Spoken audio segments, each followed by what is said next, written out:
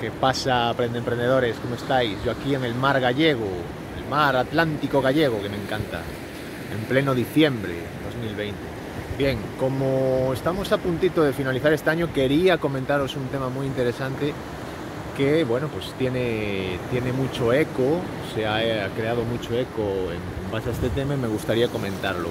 Estos 9 meses, 10 meses de encierro, lo que han supuesto para las compañías a nivel publicitario ha sido una compresión en 10 meses de una supuesta campaña que duraría 3 años. Bien, el peligro de esto es que las propias compañías, si tenían pensado crear, imaginaros, vamos a ponerlo a nivel anuncio, a nivel post, pues una secuencia de anuncios durante un año, ¿no? 10 anuncios, para no repetirse, lo que se comprimió fue esos anuncios en 3 meses. En el siguiente año tenían preparado pues otras campañas de 5 o 6 anuncios. Bueno, pues en la segunda parte, en el segundo tercio de este periodo de 9 meses, 10 meses del COVID, se pusieron, lanzaron esos 5 o 6 anuncios y así sucesivamente. ¿Qué hizo?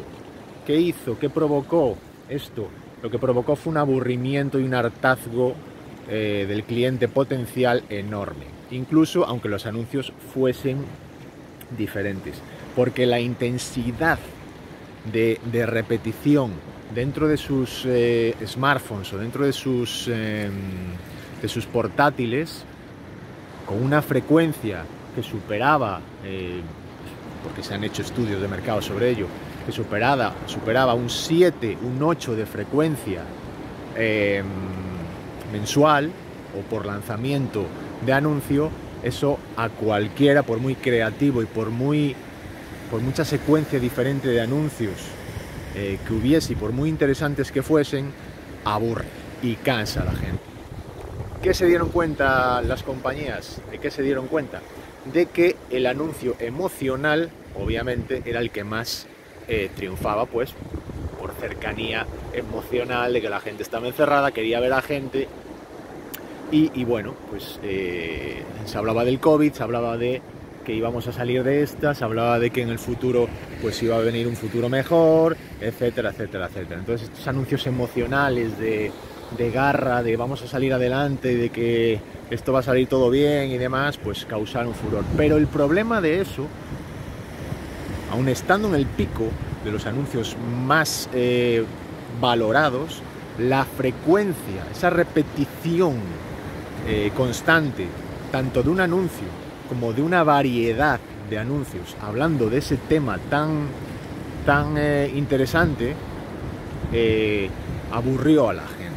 Entonces, el consejo que yo os doy para este 2021 es que por muy bueno que sea vuestro anuncio, por mucho engagement que tenga, incluso por mucha serie de anuncios o un stories de anuncios que también tengan este impacto emocional, que tenga mucho engagement, que tenga mucho ROI, al final, si aumentáis demasiado la frecuencia, lo que va a ocurrir es que se os venga en picado la campaña y hayáis invertido una publicidad, habrás invertido en una publicidad que os habrá traído unas conversiones muy buenas, pero que va a caer en picado enseguida.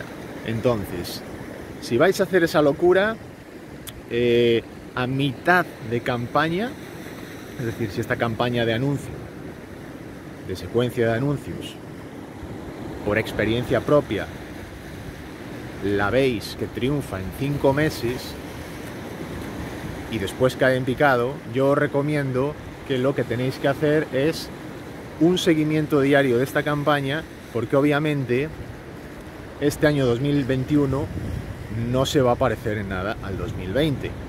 Y mucha gente lo que va a decir es, bueno, si en el 2020, esta campaña emocional se quemó en 5 meses, en 2021 se va a quemar en 10 meses. Pues no es así. En 2021 no se sabe lo que va a ocurrir. De ahí la magia de la publicidad, que esto es un estudio permanente del movimiento de mercado y de las respuestas que tiene la gente pues ante la publicidad. Así que aprende, emprendedores, ¿cuál es el tip de hoy? Siempre que estéis muy atentos a los anuncios, no os desfaséis con la frecuencia.